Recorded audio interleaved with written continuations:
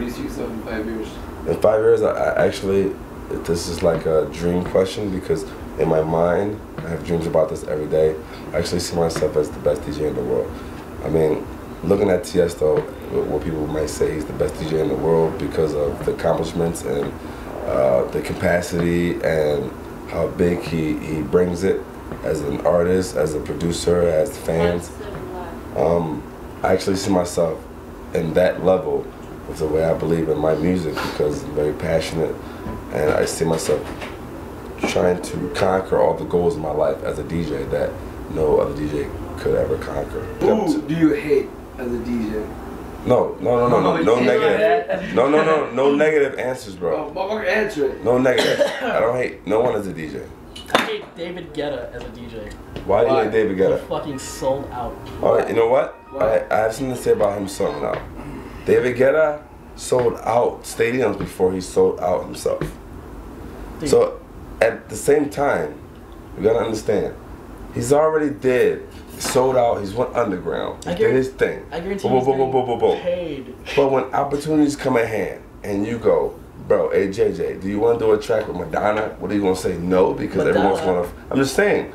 Are you gonna say no because people are gonna say you sold out? No. Right, he's actually brought in his house music because he actually showed us before he sold out what he can do as an artist, as a DJ, as a pack the house, as a rock the house. Check this out though, man. It's like Madonna, T-Pain, like. You can't, Akon, like you can't compare those. Well, Akon's the top. It's a fucking legend. But he's at the top in the hip hop world. Akon's the top in the hip hop world because he's on a major label that pays for him to be on top. That's true, but he's still at the top. Like think of it this way: like if I was on a major label, like and they're funding it, they're throwing millions and millions upon millions of dollars to make sure you're getting played on the radio. They own like every radio station in every country. Fucking. You're gonna be number one. Name someone else who has done what David Guetta did. The top 20 touring acts in the nation. Do you know anybody else who's done what David Guetta did? Like selling out, as they say. I guarantee you, he could have sold out and still kept his integrity. Has anyone done that? What he's done? No, but but I'm saying like he could have still kept his integrity. He could have kept better music instead of fucking. I guarantee you, it's because he got a contract. Oh, like, of course it's a contract. The major publishers or whatever that paid him like millions of dollars. Listen, we're at Vision, okay? This is Jay, this is Tommy. We're at Vision. We rock this fucking place. We love and live and do Vision. What do you think about Deadmau5? Deadmau5, what I think. I love what he's doing.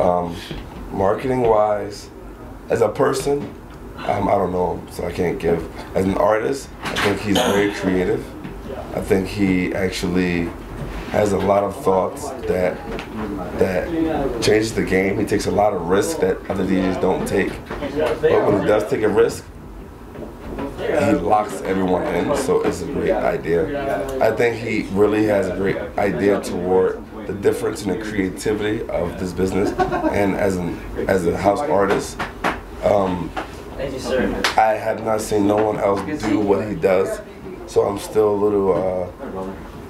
little shifty about what he's doing because at the end of the day, either what he's doing is great genius or everyone else is stupid for not doing it. I like how he's taking like the deeper side of like dance music and exposing it to the mainstream.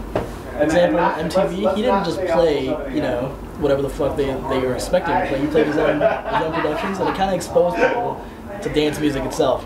And like, I like how he's moving towards like a live performance, kind of like Daft Punk, and that's yeah. So we're kind of at the 4:30 mark, so like we gotta kind of fucking wrap this shit up. Cool.